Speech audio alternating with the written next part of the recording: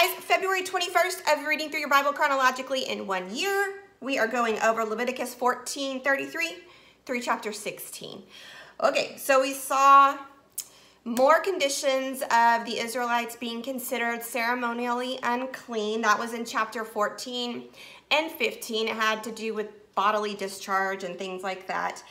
And, you know, as I was reading it, I thought, what does that really mean to be unclean? And as I did some research, it seems to me you had to be considered clean to approach God. And so to be whole, to be cleansed, to be like W-H-O-L-E, whole, without blemish, or holy, H-O-L-Y, that's how you had to be to enter into his presence. So if there was something that was lacking in you, or if there was something that was making you not whole, then that would make you considered ceremonially unclean. And so it wasn't always the fact, or the matter wasn't always that you were being sinful, although sometimes you were. It was really more about being lacking in an area.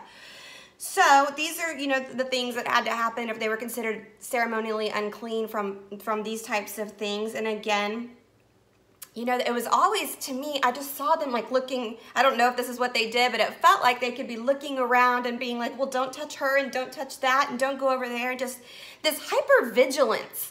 And I just said, God, thank you, because I'm hypervigilant enough. I don't need all these rules and laws to follow to make me, I would be a basket case. I mean, nobody would like me. I'd be a mess if this were me. And so it's just, God, thank you that we have freedom to just be still. That's what that whole Psalm 46:10 is be still and know that I am God. Like, we don't have to be like, let me make sure I follow all the rules. We have grace and we can just be still and know that God is God and that he has taken care of all of this for us, and we are free to rest and live in his grace. Love that. And then chapter 16, we see the Day of Atonement, which happened once a year, and we see it's God telling Aaron, and then Aaron entering into all these offerings to make atonement for himself and for the community. And so we see the first thing he does is he offers a sin offering for himself and for his family. Then immediately after that, he takes incense into the most holy place.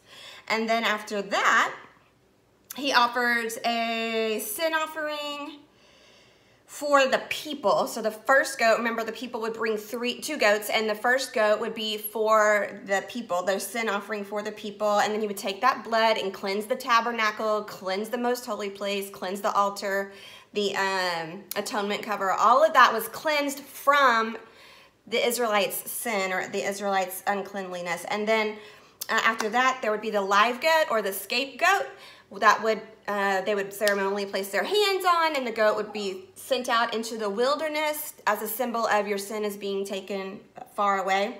And then the burnt offerings came after that, one for Aaron and one for the Israelites as a whole, the nation. And so this happened once a year, complete dedication and atonement for their sins. And as I was thinking about this, you're thinking about this through New Testament eyes. So I wanted to read a few New Testament verses for you. So Mark 7:15 through 23 says, this is Jesus speaking, and he says, there is nothing outside of a person that by going into him can defile him, but the things that come out of a person are what defile him. And when he had entered the house and left the people, his disciples asked him about the parable, and he said to them, then are you also without understanding? Do you not see? I need my glasses, sorry. No, I don't see. Do you not see that whatever goes into a person from outside cannot defile him, since it enters not his heart, but his stomach, and is expelled? Thus he declared all foods clean. And he said, what comes out of a person is what defiles him. For from within, out of the heart of man comes evil thoughts, sexual immorality, theft, murder, and then he goes on to say, to list a bunch of sins.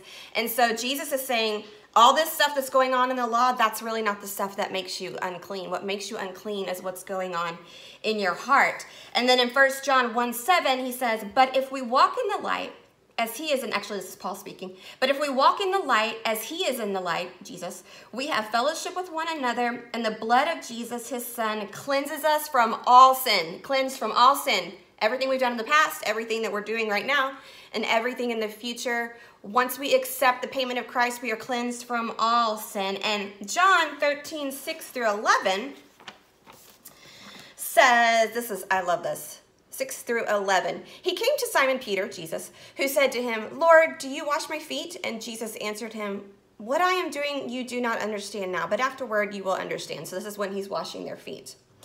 Peter said to him, you shall never wash my feet. And Jesus answered him, if I do not wash you, you have no share with me. And Simon Peter said to him, Lord, not my feet only, but also my hands and my head. Like, okay, then wash everything. And Jesus said to him, the one who has bathed does not need to wash except for his feet, but is completely clean. And so we're not just, you know, kind of cleaned up. We're completely pure, completely clean because of the blood of Christ. And then John 15, 1 through 6 says, I am the true vine, this is Jesus speaking, and my Father is the vine dresser. Every branch in me that does not bear fruit, he takes away, and every branch that does bear fruit, he prunes, that it may bear more fruit. Already you are clean. Already you're clean because of the word that I have spoken to you. Abide in me, and I in you. As the branch cannot bear fruit by itself unless it abides in the vine, neither can you unless you abide in me. I am the vine. You are the branches. Whoever abides in me and I in him, he it is that bears much fruit. For apart from me, you can do nothing. So our job is not to get ourselves cleaned up. That's not our job. We're already clean. Jesus just said that. Now our job is to abide in Christ. And what that means is we rest in the things that he has said. We live our lives for him. We believe what he says about us. And when we do that, when we are constantly submitting our lives to Christ, the fruit of the Spirit starts to come out of us. We are more joyful, faithful, loving, love, joy, peace, peaceful, patience, kindness. All those things start to well up in us because we are abiding, not because we're trying harder, okay? We have to abide in Christ, and that stuff starts to come out of it. So my question for you today, as you start to go through your day, is I want you to ask yourself, am I striving or am I abiding? Go with that today. We want to abide in Christ. Let him do the work in us. Okay, tomorrow, February 22nd, is Leviticus 17 through 19. I will talk to you tomorrow. Bye-bye.